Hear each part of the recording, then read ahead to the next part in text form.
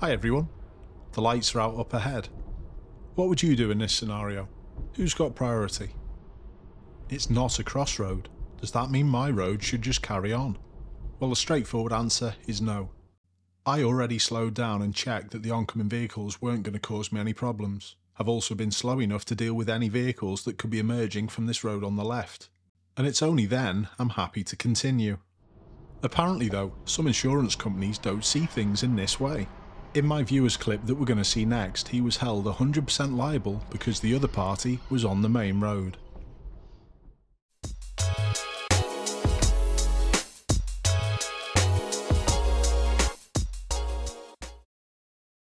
The clip was shot in Batley near Leeds, and the junction my viewer's approaching is a fair bit busier than the one that I've just shown.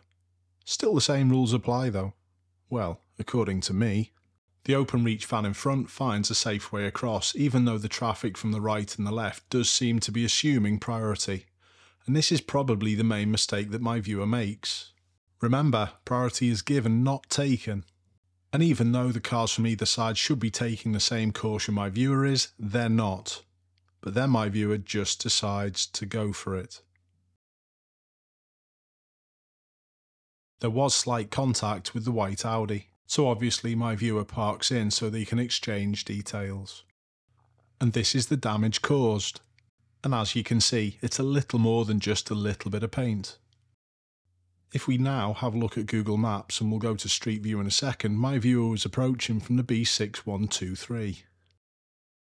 And they were looking to cross Bradford Road, which is the A652. So let's drop into the map and have a look to see what my viewer could see approaching the junction.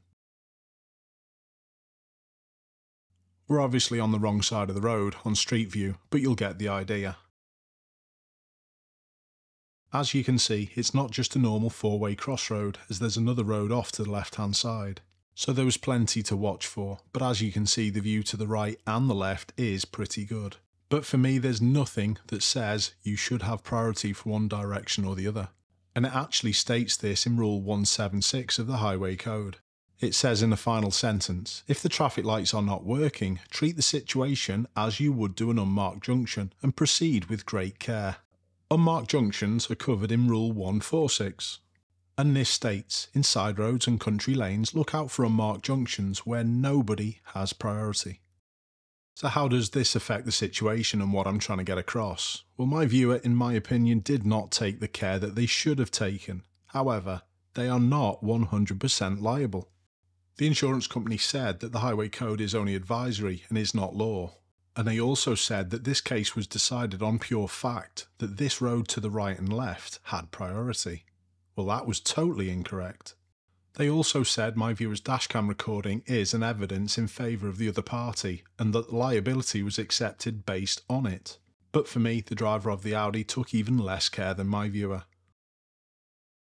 So according to the insurance company, if you are on the main road, you can bomb through as fast as you like, hit anyone you like, but they'll still be picking up the tab. So just for the record, in case you have zero common sense, I do not agree with the insurance company. Keep safe everyone, I'll see you soon.